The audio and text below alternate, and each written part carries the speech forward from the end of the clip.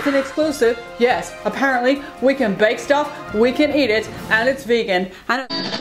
Welcome to the very first episode of Bake Vegan Stuff with Sarah Kidd.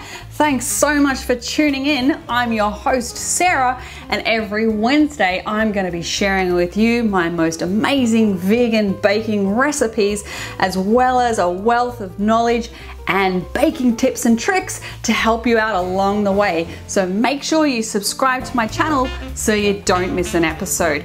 And in the description below, you're gonna find a link to the recipe for each episode. So subscribe and let's get baking, because today we're making something fabulous. We're making these guys, which are 1 bowl vegan cupcakes.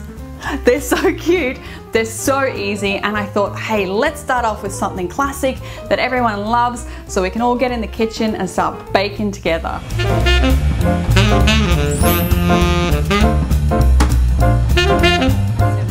So what you're gonna need is your kitchen scales, a large mixing bowl, your sieve, a whisk, your cupcake tray, which is already greased, and a jug to measure out your liquid. And that's it. So let's get started. I'm gonna pop my kitchen scales on to 0, and I'm gonna start with 200 grams of plain flour. So then we're gonna add 30 grams of cornstarch or corn flour. Okay, so here's the first tip. We're adding corn flour or cornstarch to our plain flour to make cake flour, which means that our cupcakes are gonna be really light and fluffy. Next up, we're gonna add 1.5 teaspoons of baking powder. We're gonna add 1/2 teaspoon of baking soda. And we're also gonna add 1/2 teaspoon of salt. And then we're gonna add 100 grams of powdered sugar or icing sugar. And I'm using icing sugar instead of normal sugar. Here's your second tip, because I really like adding things that are light when we're making a sponge cake or a really fluffy cake type of recipe. So then we want to sieve all those ingredients in together.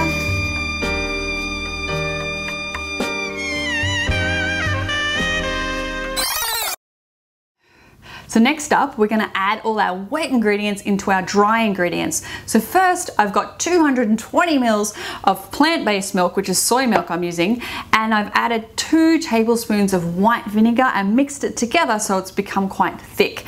Now this is vegan buttermilk. Now the vegan buttermilk, because it's got vinegar in it, is gonna act as our egg replacer in our cupcakes. So in it goes.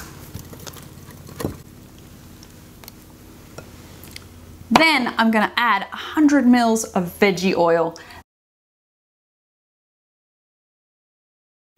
Next, I've got my best vanilla extract. Okay, so here's your next tip. With vanilla, you generally wanna try and get your hands on the best vanilla you can, and you wanna double it with any vegan baking recipe. Next up, I'm just gonna put 1/2 teaspoon of almond extract.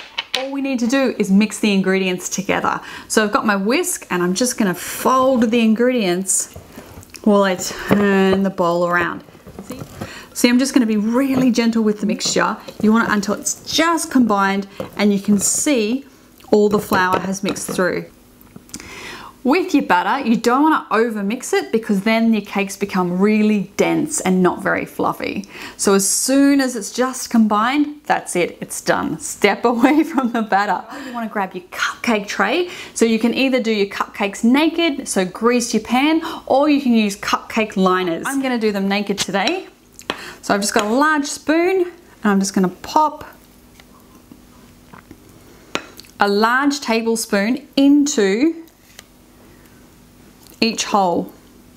So you want to fill them about 3/4 of the way through, and this batter is going to make about 12 to 15 cupcakes depending on the size of your tray. We're going to pop them in the oven for 12 to 15 minutes.